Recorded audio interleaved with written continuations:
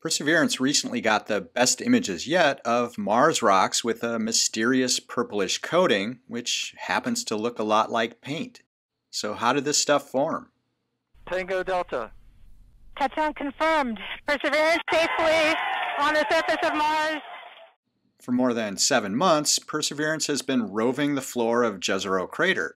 Starting early in the mission, rocks with a patchy purplish coating were observed.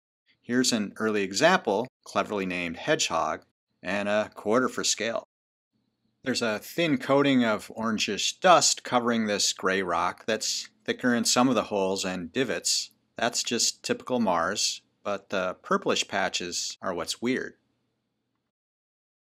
Several weeks later, Perseverance investigated this very dusty slab of rock, including zapping it with the laser on SuperCam to measure its chemistry. That blew away enough dust so that Watson, the robotic arm-mounted camera, could get a good look. And there again was the patchy purplish coating covering gray rock, observed at the highest resolution yet.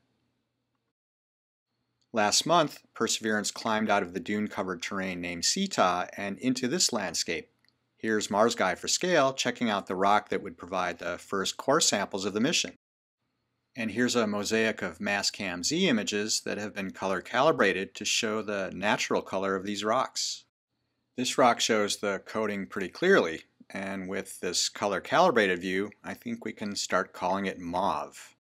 Here's another coated rock that's been sculpted and polished on one side from sandblasting and fluted on the other side. The coating must have been deposited after the erosion, which makes it geologically recent.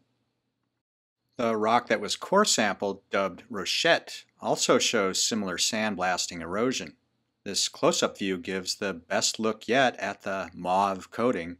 It really does look like thick blobs of paint, and in some places it's been chipped off. Here's a spot where a coating chip is still hanging out, waiting for a gust of wind or dust devil to carry it away.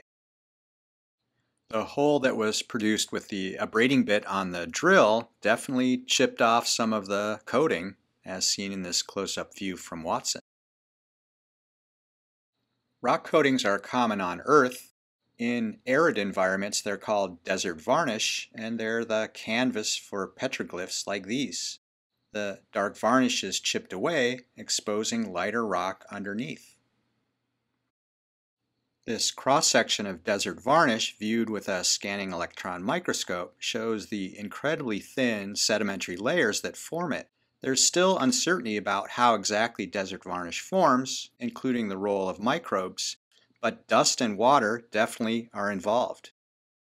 We know that Mars has lots of dust, but where does the water come from on this extreme desert world? Maybe it comes from ice at the poles. Turns out that the axis of Mars wobbles so much, thanks to the push and pull of gravity from other planets and the Sun, that ice gets redistributed from the poles to lower latitudes.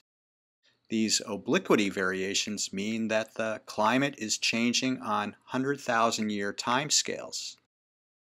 So maybe the mauve coatings that are being eroded in the current climate will reform in the future when moisture from a bit of melting ice mixes with the ever-present Martian dust.